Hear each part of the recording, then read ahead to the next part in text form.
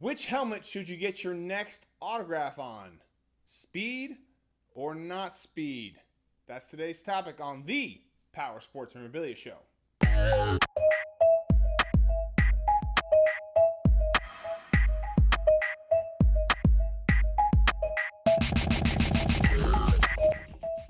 All right, welcome back to the Power Sports Memorabilia Show. I am your host, Matt Powers. Thank you again for joining me. I always appreciate it. If you like this content, please feel free to hit that like button. And if you can, please subscribe to the channel.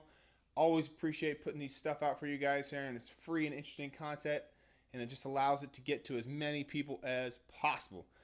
So, a interesting question came about last week with a customer. Was asking about speed and not speed helmets and what the difference is and which ones he should collect. And that is a great question and worthy of a video. So first off, what are the differences between a speed helmet and a not speed helmet? Okay, so first off, here is a speed helmet example. See those holes right on top there? That's what makes it speed here, okay? It's got those nice little holes. A lot of players wear this style helmet. This one's an authentic Chiefs one with Patrick Mahomes signature on there. Non-speed helmet is the one you have here for Ray Lewis. See how it doesn't have the holes, okay? Everything else is the same, and these are both authentic helmets, so they're going to have the padding on the inside. But the biggest difference, obviously, is these holes on the side. Now, a lot of newer players are going to wear this style of helmet, whereas the older players like Lewis and Montana and those kind of guys, they didn't have that style around there, so that's why you see a lot of players who didn't wear that style are not getting them on the speed helmet. But you can also see both, too. Some people will get them on speed, some people won't. So the question begs, which one do you get? Well, there's a couple different answers to that, and I'll try to run through them as quickly as I can for you here. A lot of people come from the perspective of, hey, if the player didn't wear that style helmet, I don't want to get a signature on that style helmet, which is, hey, perfectly legitimate response to it. Totally get that.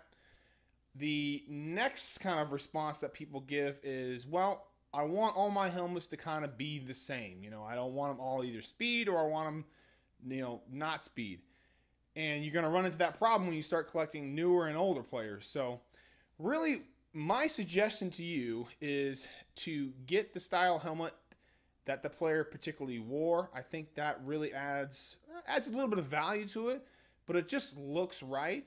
So I don't really mind mixing in the speed and the not speed into a collection. I really think that it doesn't really make all that big of a difference. Another thing that you really want to consider when you're deciding between a speed and a not speed helmet is if you're going to be getting inscriptions, okay? Let me show you an example here. So you got the Ray Lewis right here. See how it's got a bunch of inscriptions on there?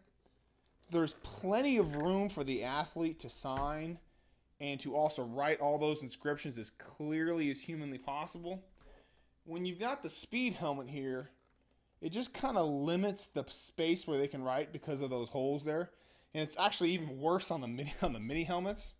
Mini helmets, I almost never get speed just because the area to write in is just so small to begin with, and then you take away some of the area with the holes on there.